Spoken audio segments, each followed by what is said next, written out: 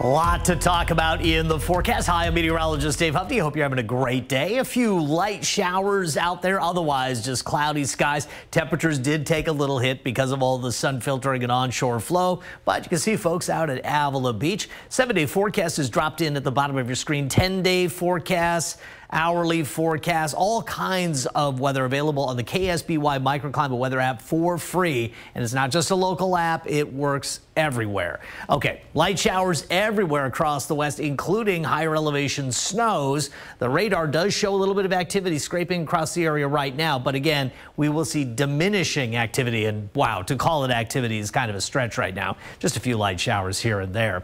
Big story today elsewhere out here in parts of Georgia. Some thunderstorms popped up, caused suspension of play at the Masters, so they're not even done with round 2 yet. And this is going to be kind of a mess over the weekend. Continues to rain in Houston. This is the third straight day, and there's a lot of flooding going on here. So what's going to happen Saturday? We saw temperatures in the mid-80s here in Georgia. It's going to drop into the 50s for high temperatures as we get into late Saturday and Sunday. And I don't know if they're going to be able to play tomorrow. It looks pretty tough. Okay, take a look at this. This is our weather pattern here. Cold front dissipating as we speak, but Saturday's a transitional day. High pressure does start to build in. We're going to start to warm, but by Sunday, we're really going to see temperatures begin to pop because of the pretty significant ridge here, and some 70s and even some low 80s are possible. Deeper extended forecast looks drier than average, and now either average or slightly warmer than average. I talk about all of this flip-flopping on my story on KSBY.com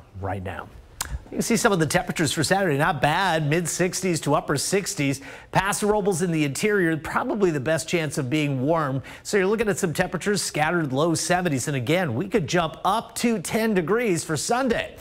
Is Saturday the beach day? Well, I know a lot of folks are going to be around, so the answer is probably yes. You're going to go whether or not I tell you it's going to be 60 or not. But again, Sunday does look to be the warmer of the 2 days. Monday still holding on to good temperatures, and then we start to see the fade, especially mid to late next week when temperatures go back to below average.